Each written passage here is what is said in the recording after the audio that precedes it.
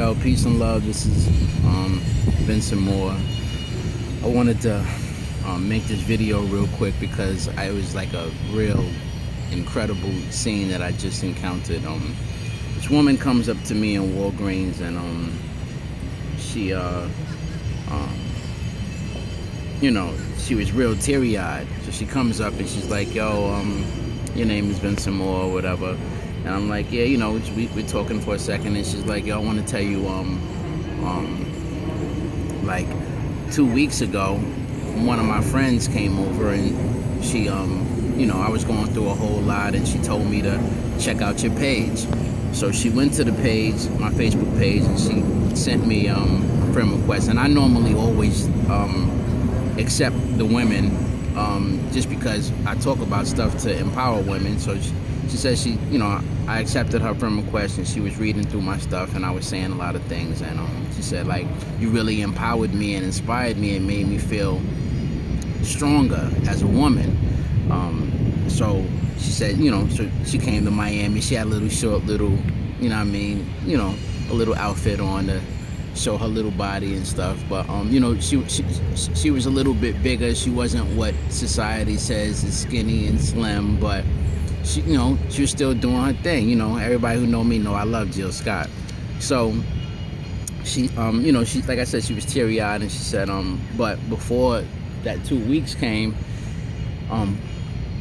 like before she came over to give me the, you know, to tell me to reach out to you, I was setting up to kill myself. She said that she was gonna take pills, you know what I mean, or she's gonna take pills and put a plastic bag over her head and you know, take her life. And she said, you know, my words inspired her, and it made her feel that she had a reason to live. It made her feel beautiful. It made her feel that she deserves more. She said she was surrounding herself with people who were bringing her down and being negative and always being miserable and stressing her out, and she was dealing with her job and her baby father and all this other extra stuff. And she was like, it had got her to a breaking point.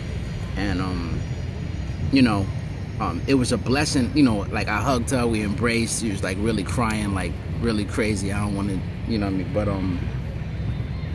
it was a powerful moment for me as well as for her, because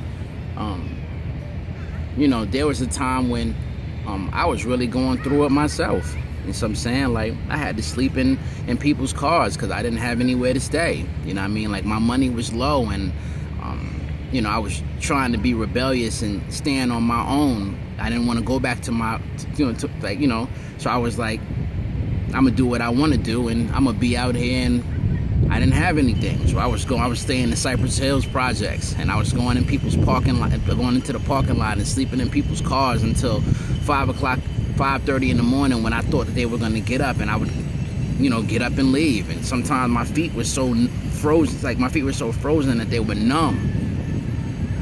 To the times that me sitting in Rikers Island or Nassau County Jail, to me now living in South Beach, Miami, being able to embrace, you know, the beautiful weather and getting the sun, this energy, and just being around positive, productive, powerful people. You know what I mean? It's a blessing. So for her to come over and tell me that my words inspired her, it really made me see as a man, as a blessed, God-fearing man, that my words mean a lot to people. And there's times that I think, yo, maybe people are not listening to what I'm saying, but at the end of the day, even if I'm touching one person a day, that's changing somebody's life. And I just wanted to express that to you guys, to let you know I appreciate everybody who sends me messages and inboxes me and has bought the book, and you know, that constantly shares the messages and tells their friends, because like my revelation knowledge, like my father always used to tell me that I have, It's to empower, to inspire, because there's enough breaking down, there's enough garbage and bullshit that we deal with on a regular basis, that we need somebody that empowers and uplifts us and tells us that it's going to be all right, and somebody who actually went through the turmoil and the hell that you're all going through, and I'm still going through it. I mean, I pray every single day. I sometimes post and tell you guys to pray for me. So I just wanted to let you guys know that I appreciate you 100%.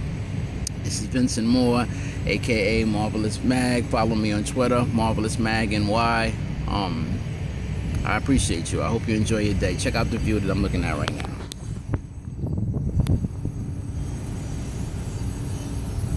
Take this into your week, into your day.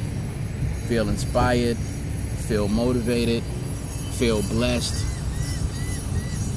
It could be worse.